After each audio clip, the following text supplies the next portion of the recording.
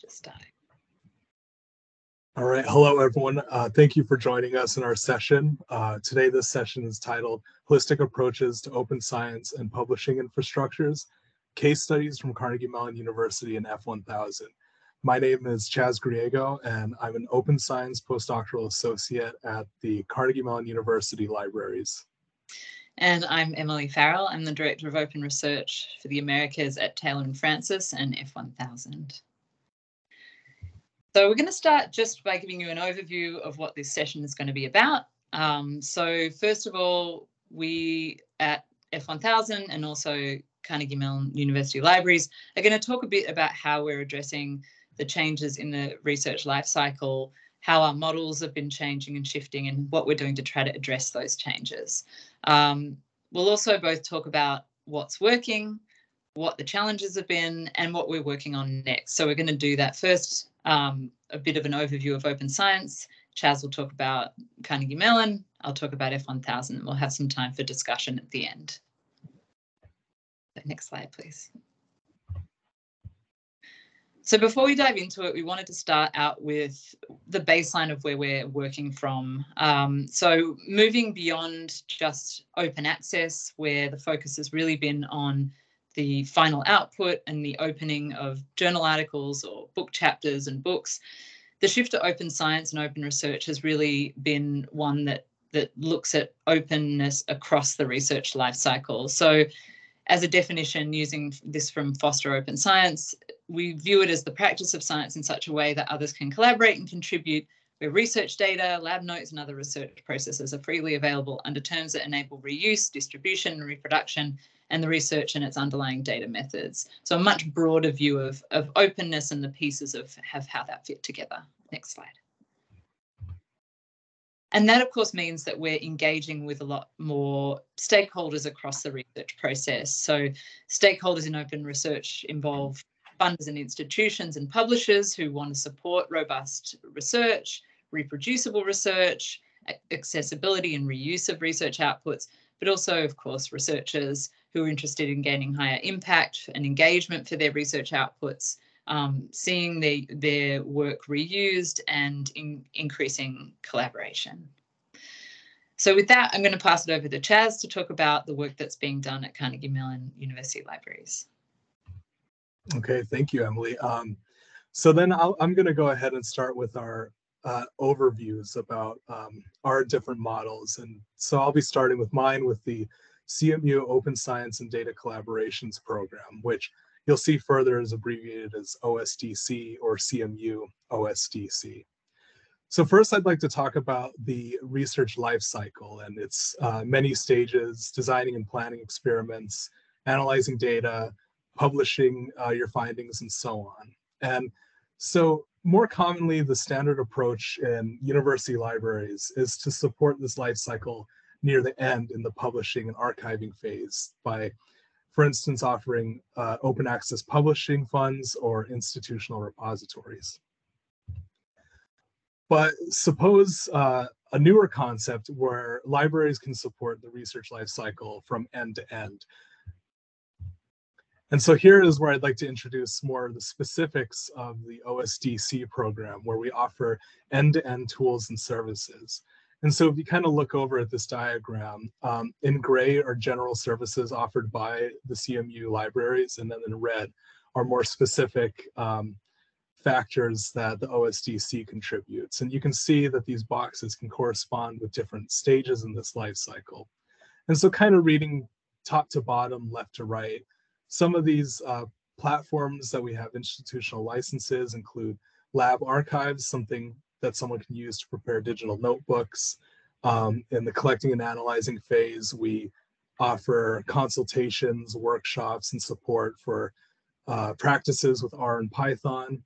And then going forward, we offer licenses for protocols.io for users to list their research protocols, Open Science Framework to prepare a place to host their research projects and prepare registered reports, etc. And then going to the left, going back to institutional repositories, we have Kilt Hub, which students and researchers can use to host their data sets. publication preprints, etc. And then at the bottom, we can see that we have events and workshops that cover this entire cycle where we can kind of bring a community together and talk about their open science practices anywhere in their research. At the very bottom, one instance is that we have the Data Collab, which was a community where users who needed help with data, who wanted to develop collaborations and have a longer term project, could come together and be matched with consultants to be able to build those connections.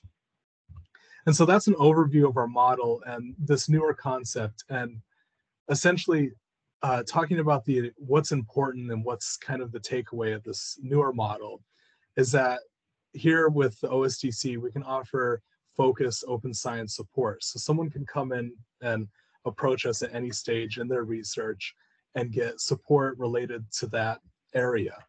But not only is it focused, but this support can transfer between these different stages. As you can see, many of these services translate between more than one, but then also they're building these relationships with our consultants to be able to navigate further along their process. And then along the way, whether it's through events or consultations, community can be built and collaborations can be formed. And this brings the community together further with the libraries to kind of help promote successful open science research.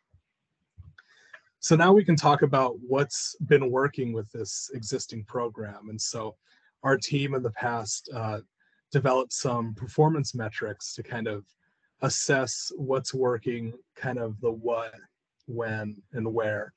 And so starting where, we can look at what's working broken down by departments at CMU. And so in this figure here, we have counts of users based on CMU departments.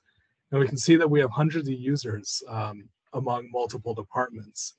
And some of our top departments that are involved outside of the university libraries are the Heinz College of Information Systems and Public Policies, biology, and psychology. And these are more traditional departments that are more engaged traditionally with the libraries. And so we are getting some more involvement in other departments, and we hope to see growth in those. And then looking at specifically what's working, looking at our activities and the related outputs. Here again, I have many of the services I spoke of before listed under this activities tab on the left, and they're kind of bunched together based on similarity. And to the right, we have outputs that correspond to each.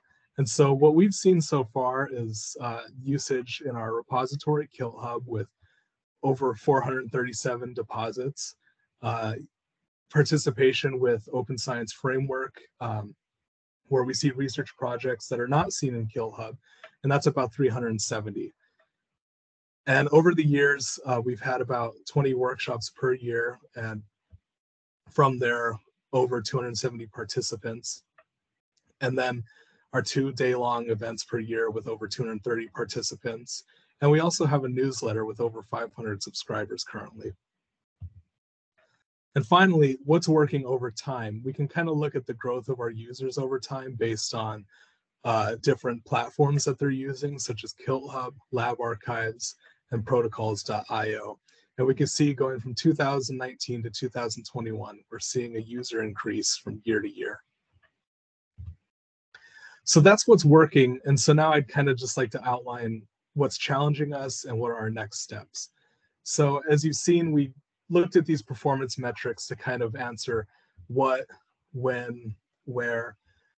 But the most important question would be able to answer why our users are interacting with the OSDC. And some of the next steps that we can consider to learn this is to survey many of our previous users.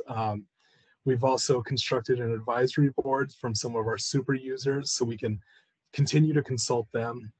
And then overall, just try to identify what interests and incentives promote usage of our services and participating with open science. Our next challenge is coexisting with other existing services in the library. For instance, I mentioned the Data Collab, which was meant more for someone who needs help with data that can build a collaboration with a consultant and kind of conduct a longer term project. this kind of clashes with someone who might need regular data consultation brought to us by our regular data consultants. And so there's kind of a disconnect between the people who want a longer term collaboration and those who might just need quicker consultation. And so with that, we're kind of trying to start from the beginning and to make something a little more cohesive between the two. And then finally, we also have other open initiatives in the library, including open educational resources and a new open source programs office related to open source software. And so we'd like to become more cohesive with them and collaborate with them as well. And then finally, just measuring some more outcomes, maybe measuring how these tools we promote aid reproducibility, and seeing if there are any advocates of open science in CMU that we've helped create. And finally, one thing I'd just like to mention is that we described our performance metrics in a publication shown here in F1000 Research. And a couple notes from our lead author, Wajin Wang, who's now working for Center for Open Science. When choosing this, this publishing platform for their study, they felt that it had the right audience. They agreed with the open access approach and a very easy peer review experience. And so they chose F1000 because it was a very good choice in terms of the scope and the audience, being able to reach not just library affiliates, but also researchers and publishers, and overall just the open access nature and the open peer review. And so if you're more interested in this publication, I have a DOI listed here below. And if you need to get it elsewhere, you can reach out to me. But with that, now that I've kind of hinted now about the F1000 publishing platform, Emily will go ahead and speak more about it in detail. Thanks, Chaz.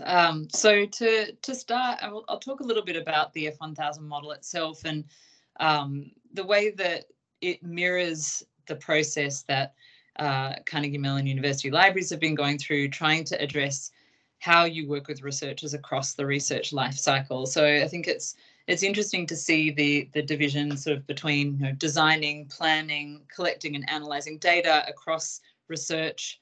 And those are mirrored in the spaces that F1000 is also working to engage.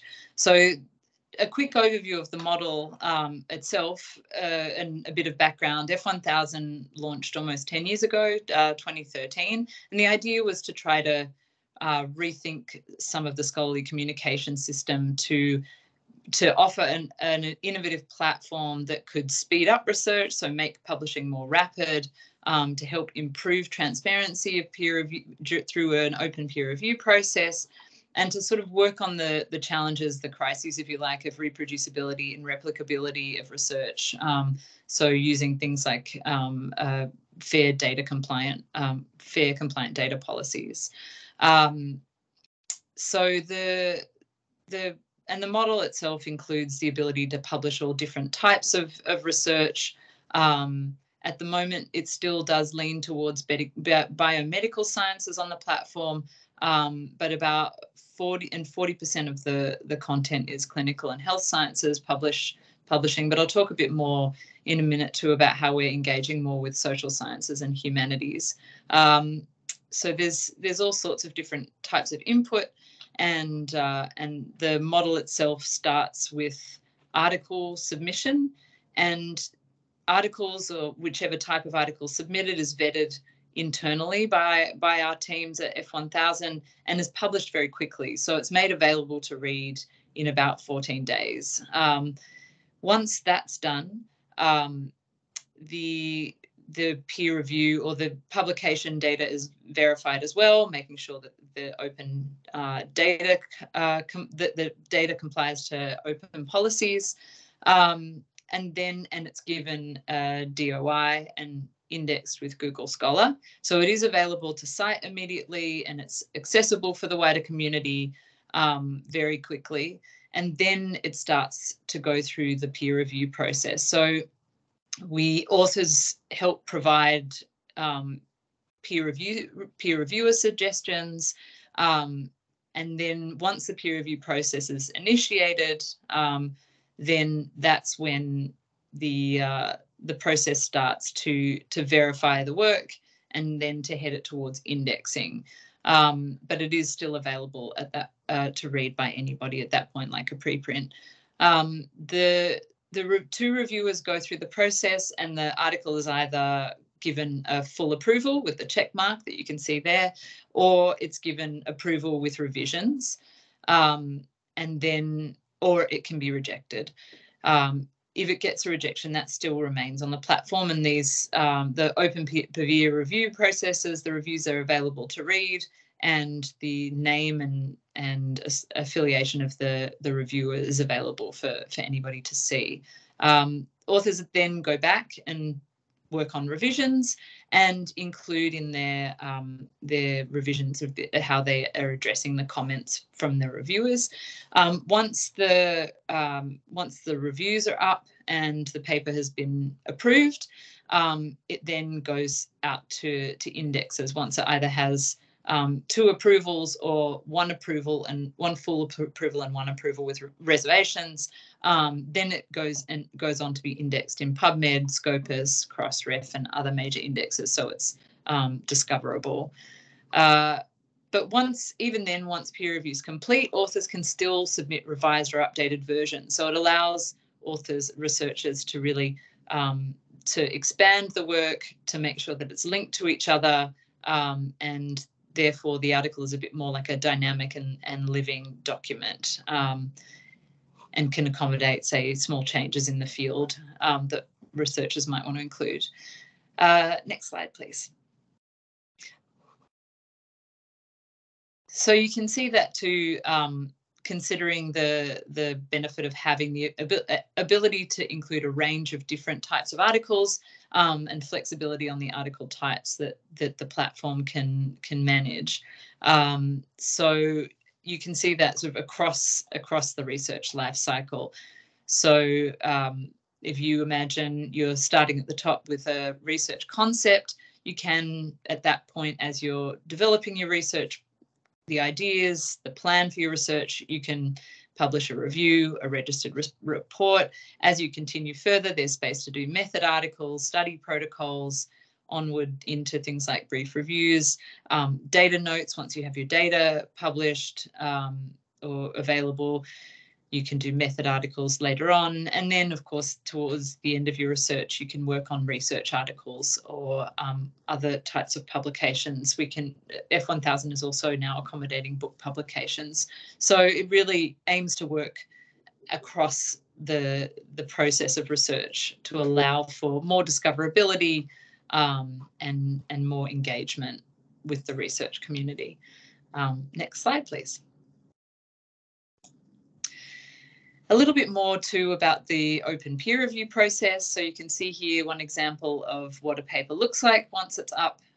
You can see that it includes the standard types of metrics, like the views, the downloads. You can also have the usual sorts of citation features. And then you can see that on the platform itself, it's quite visible what the status is of the peer review, whether it's been approved at what round. So this particular example, the first reviewer gave an approval immediately. The second reviewer asked for some revisions. Those were done by the authors, and then it was resubmitted and approved, and so then moved on to be indexed. Next slide, please. You can also see comments from authors about how the revisions and how the review's been addressed, which makes it, again, more transparent and there's more accountability for both the revisions done by authors, but also for the reviewers themselves.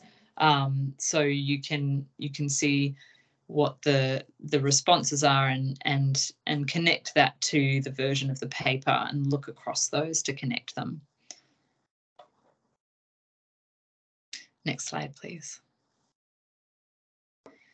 So in summary, the F1000 model, similar to the ways that Carnegie Mellon is addressing changes in the research process through their library and changes, this model really does respond to the real call for more rapid publication, that's come from many different disciplines.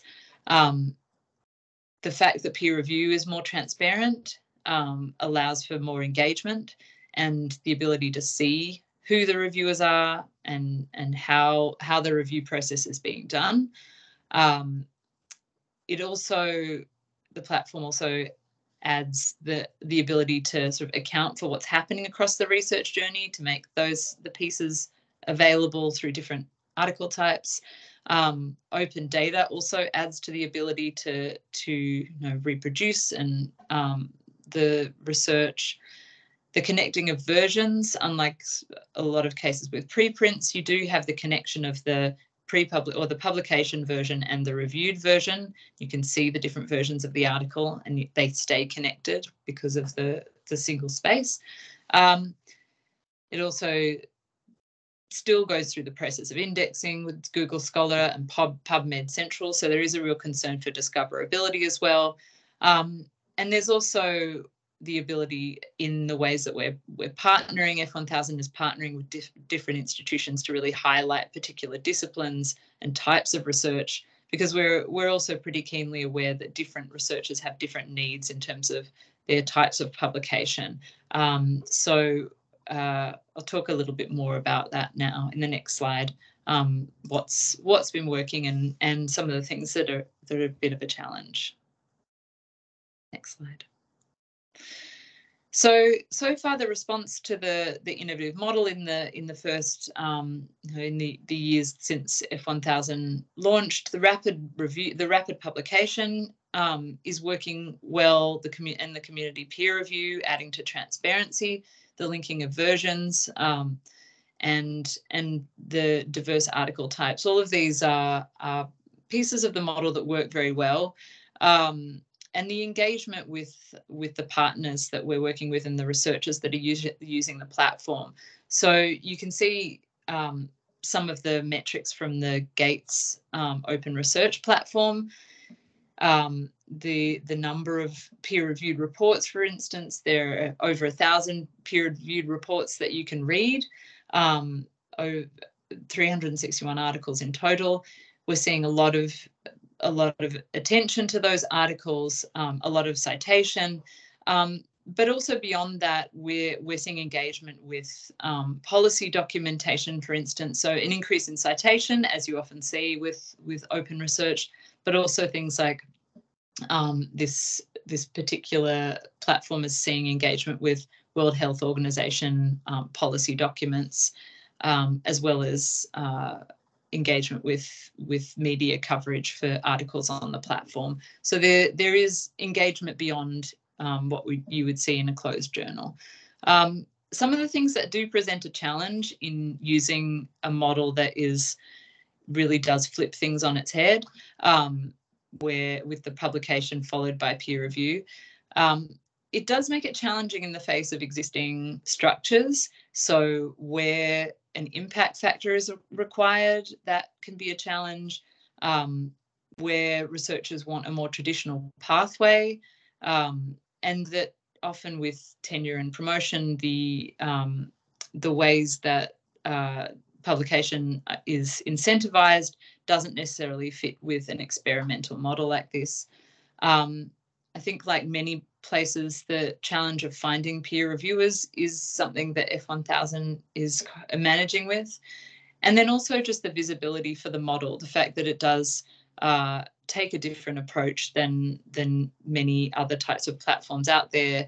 It isn't, it's doing something different with the open peer review and the open processes and article types than other types of model, but that does make the difference of the model still presents a challenge. In terms of what we're doing next, next slide, please. One of the main things that we've been working on is considering how we do better in engaging with humanities and social sciences researchers. This year we launched Routledge Open Research, which works specifically in humanities and social sciences disciplines. And one of the core things that had to be thought about was how we manage the open data policy with researchers in these disciplines, because it does require a different sort of thinking. So we do now have an open data policy that is specifically targeted towards the sorts of needs of humanities and social sciences researchers. We're also working on different thematic gateways, drawing together research under different types of disciplinary areas. So, for instance, developmental psychology and cognition, and artificial intelligence and machine learning, so broader thematic areas. We also work on subdisciplinary collections. So, for instance, diversity, inclusion, and equity in game development and design, or AI for music, workplace ostracism and inclusion. These are just some of the collections that we have this year. And the paper that Chaz referenced is up on a collection on research policy and culture. So drawing these together with disciplinary advisors that have some offer advice on how these collections are coming together and have specialties in these areas. We've also started working at the national level. We've launched a Japan institutional gateway that works on open research in Japan. And through a lot of these partnerships, we're working collaboratively to develop different types of articles that are more suited for different disciplines, different types of researchers, different organisations and funders, such that there's enough flexibility to ensure that we're working to serve researchers in the ways that are needed as as fields develop. So with that, we are now at question time. So I think that is the end of the recorded session. And we now go to a live question and answer.